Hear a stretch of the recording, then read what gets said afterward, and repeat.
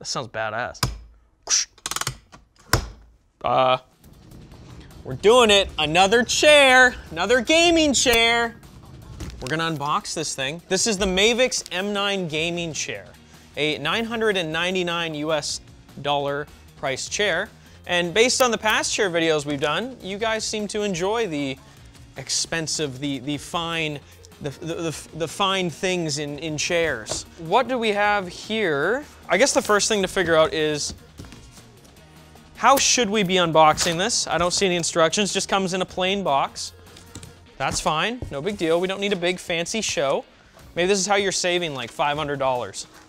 So far the packaging is definitely a little bit worse than the past two chairs that I've opened up, the Razer Isker and the Logitech Herman Embody gaming chair. But, let's see what we got, what kind of goodies we got here. Mavix M Wheels, enhanced gaming experience. I don't know if there's a good method to getting the top of the chair out. No, this definitely, what the heck? Typically when the boxes have like the pull-off thing, they actually tell you that. So unless I'm missing something, it doesn't explicitly tell me that. So you know what? I'm gonna blame instructions on that one. I'll tell you right now, this thing pops. So the fact that it comes completely assembled, it's pretty cool.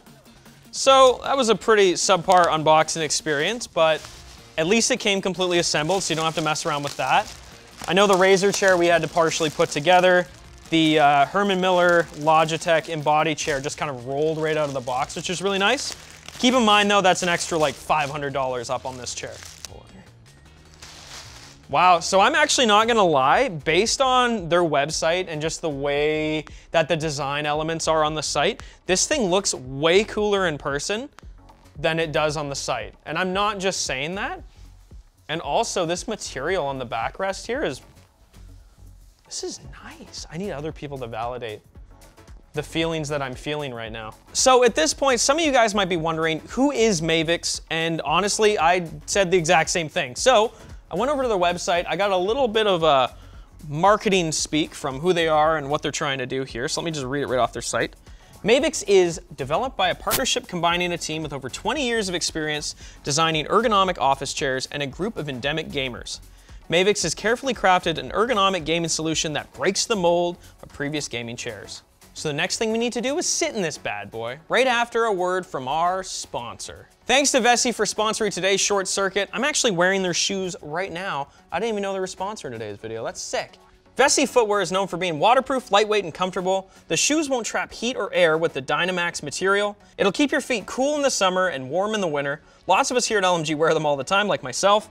So keep your feet dry by using code SHORTCIRCUIT for $25 off at vessi.com/short circuit. Down below. All right, we're gonna take a seat. We're gonna see how this thing feels. Does it feel as nice as it looks? Yeah, it does. It feels nice. This thing's sick. And actually, it is very, very smooth. Even the reclining in its base form, I haven't touched anything, messed with anything. It is nice. It's not too touchy. It's not too, rigid. It's not giving me a lot of pressure back, but it is supporting my lower back, which is nice. And I'm sitting quite terribly, to be completely honest. I'm not sure how well the white color will hold up over time with you get your Mountain Dew and your Dorito chip dust on it and stuff like that, but man, this thing feels nice. This is by far the comfiest chair that I've sat in from my first experience, my first impressions, out of any of the chairs that I've looked at so far on this channel. So that's cool. I wonder how it holds up with gaming. But first, we should probably go over all the features that the chair has, so let's do that. So we're gonna go ahead and go through Mavix's Future 9 functions. So the first being, of course, like many other gaming chairs, the headrest tilts. Tilt down, tilt up. Actually, interesting. I mean, sure. Why not? Woo-hoo-hoo! It's supposed to make that noise? That sounds badass.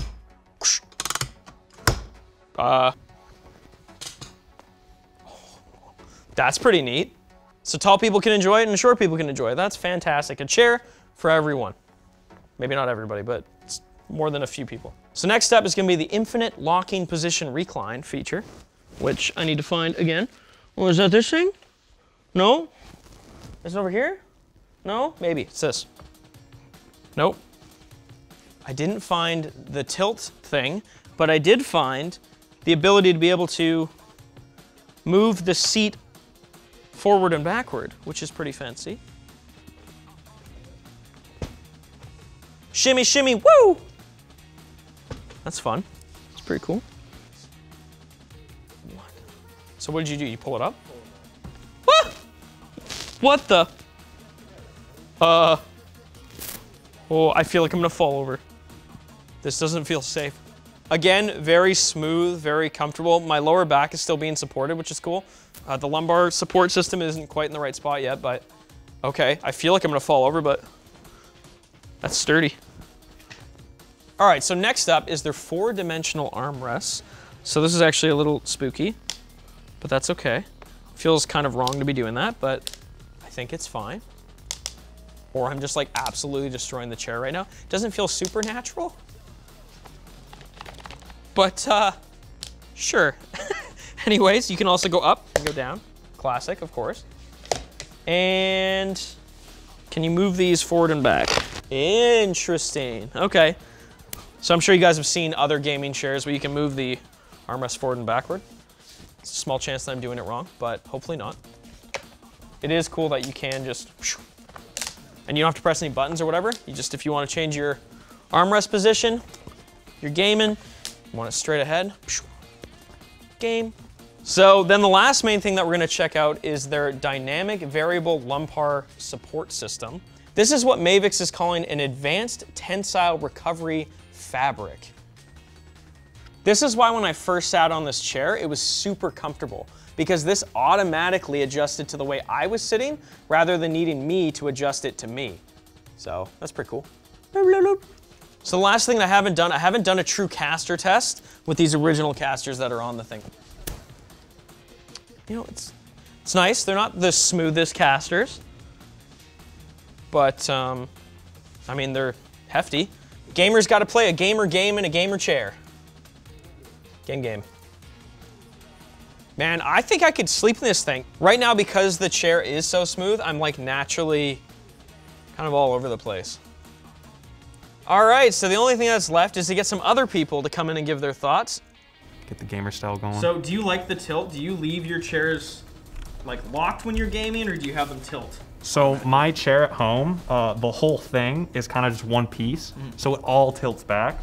This one's actually pretty nice, I'm realizing, because only the back seems to tilt, and the bottom part where your butt is stays the same. When I'm at my desk, I'm usually holding a controller, and I know I'm gonna get a little bit of smack for that, but I'm usually holding a controller, so I want it to be angled in, and I want my arms to just fall like this. I think it's comfortable. Pretty good, right? So yeah. I mean, I'd rather have a seat that's too wide than too tiny. 800%. Yeah, fantastic. Are you do you want to buy this chair for $1,000? Ergonomics, support, and then actually a really comfortable chair. I will potentially, maybe, possibly buy one of these, or I'll just take this one, which I'm actually probably just gonna do. So thank you guys very much for watching. Make sure to like the video, comment, get subscribed, and we'll see you on the next one, or other people will, because I'm gone, because I'm taking this chair. Bye-bye. Woo!